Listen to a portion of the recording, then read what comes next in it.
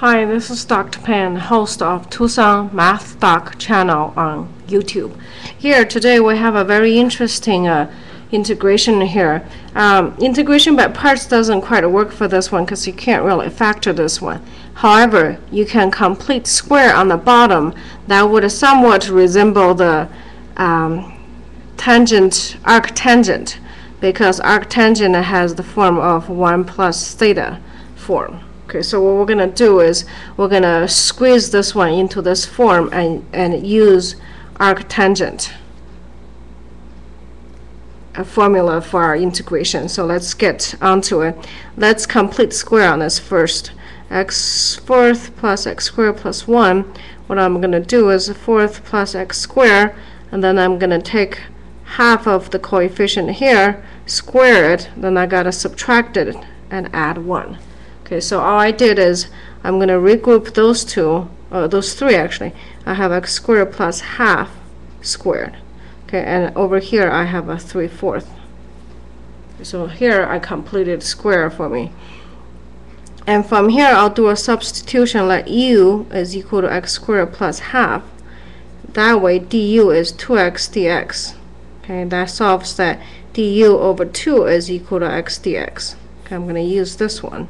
And I'm going to use the substitution and go back, clean up the stuff. At first it might look actually messy now. Okay, so let's take a look. X dx, let's circle that part. That's equal to half of du. I'll put a du back in there. Okay, and then on the bottom I have 1 over u. Let's see, let me make sure, u squared. Okay, plus I'm going to squeeze this one into a square form as well, okay, because I can use the formula for that arctangent. Now let me write the arctangent formula here down here so we can refer later. Okay. Formula, what we have is we have a property says if we have a dx a squared plus x squared, which is in our form here, that equal to 1 over a arctangent of x over a plus constant. So what we're going to do is a plus x. So this is my x, this is a, and I'm going to just pretty much write it out what we can do here. So again, here a is equal to my radical 3 over 2.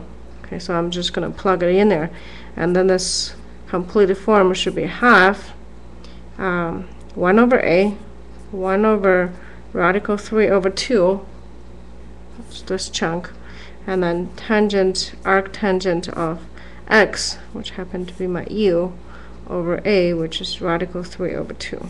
This whole thing plus a constant. Now let's clean up a little bit. 1.5. I have a 2 on top and a radical 3 on the bottom. Okay, so basically I flipped it. And then tangent inverse of, let's put it this one, it's 2 radical 3 times u. What is u? U was my old variable of x squared plus half. Let's make sure u is, that's right, x squared plus half. Okay, this whole thing, close it, plus c. Let's do one more step and then we're done.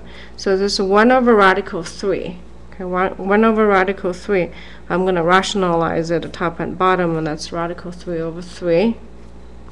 Okay, tangent inverse, let's rationalize this one as well, times x squared plus half, okay, plus c. So here's your complete answer. Radical 3 over 3, tangent inverse 2 radical 3 over 3, I rationalized, times the original variable, which is really my u, and plus a constant. Right? Hope this helps. Have a confident day.